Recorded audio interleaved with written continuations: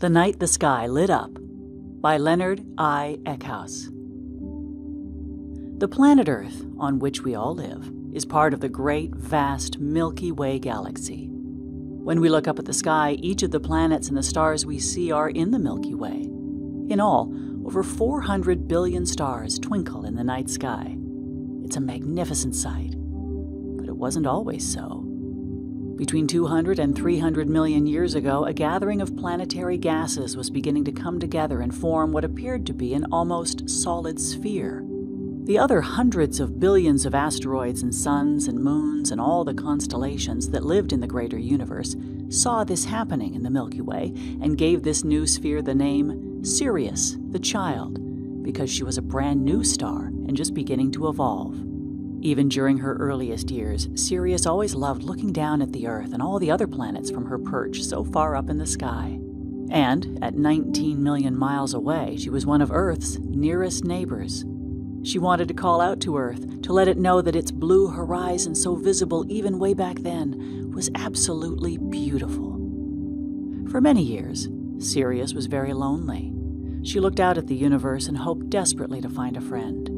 She felt so alone and often cried herself to sleep. Sirius didn't realize it, but she was growing in size every day, and some of the other stars were taking notice.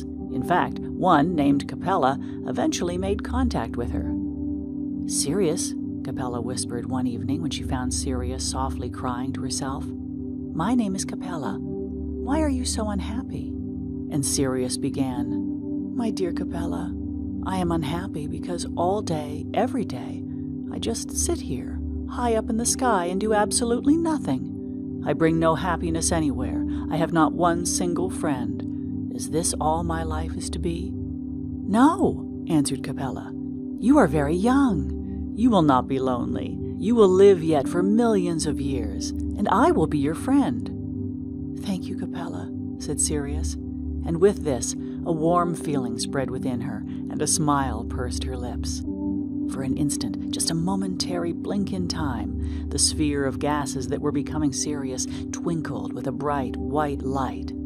Just like that. And then, poof, it was gone.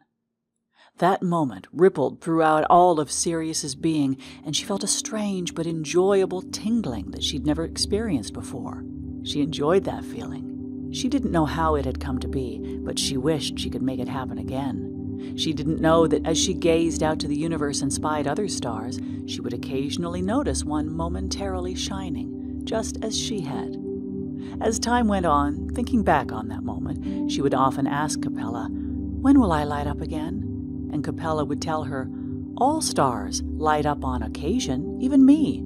You're not yet fully formed, my child, but when you are, I promise you, when you light up, you will shine as none other, and your beauty will be seen by everyone that lives on the planet Earth." As time went on, Sirius experienced several more moments of the sputtering light and of the special tingling it spread throughout her very soul. And although she didn't realize it, this only happened when she was interacting with Capella. But neither Sirius nor Capella yet realized what caused these special moments. One day, Sirius was feeling really sad. Many years had gone by since Capella had spoken to Sirius, and she really missed her. "Capella," she cried to herself, "where have you gone? Why have you left me so alone?" And Capella heard her and answered, "I've been going through the process of expansion and cooling, becoming a red giant. This is a process we all go through, and this will also happen to you, but not for many, many more years. I'm sorry I could not be with you during that process, but I am back now." And Sirius was so happy, and again felt that special warm feeling. And she smiled, and then, just for an instant, she once again glowed. "This hasn't happened in so long," she shouted to Capella, and as she said that, she finally realized why it had been so long. This only happened when she was with Capella, when she smiled, when she was happy. She gazed out at the horizon again and saw that none of the stars were lit. "I wonder," she thought. The next time she spoke to Capella, she told her what she'd been thinking. "When I'm happy, when I smile, I light up," she explained. And, as if to offer proof, she smiled at Capella. and with the smile came the tingling sensation and the light within her breaking to her surface. She went on, "The more I smile, the more I light up, and when I light up, it makes me happy, and it makes me want to smile even more. What if I always smiled? What if all the stars always smiled? Would we all light up?" At that, Capella herself smiled, and sure enough, the whole of her lit up for just a second. "Wow," she said, "after millions and millions of years, it took you to discover this magic power we stars have." And then they both smiled, and again, both lit up. "Capella," Sirius said, "we're both happy right now, so why don't we practice smiling all the time and see what happens?" And they did. And they both stayed lit up, glittering in the sky. "Capella, if we tell all the other stars and get them all smiling, we could light up the whole sky." And they did. And it worked. And that very night, for the first time ever, over 400 billion stars twinkled in the night sky of the Milky Way. And they've been there lighting the sky ever since. And Sirius was the brightest star of all. And because each of us has within ourselves the ability to radiate happiness, it's not just the stars, but the faces of people, too, that light up when they smile. Facts about stars. Sirius and Capella are the real names of two of the brightest stars in the universe. Sirius is 19 million miles from Earth, and it takes 4 years before the light from Sirius can be seen on Earth.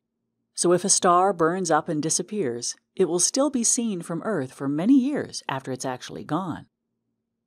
A constellation is a group of stars that resemble an animal or other object.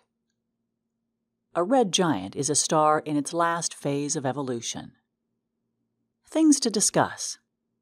Which are brighter, stars or planets?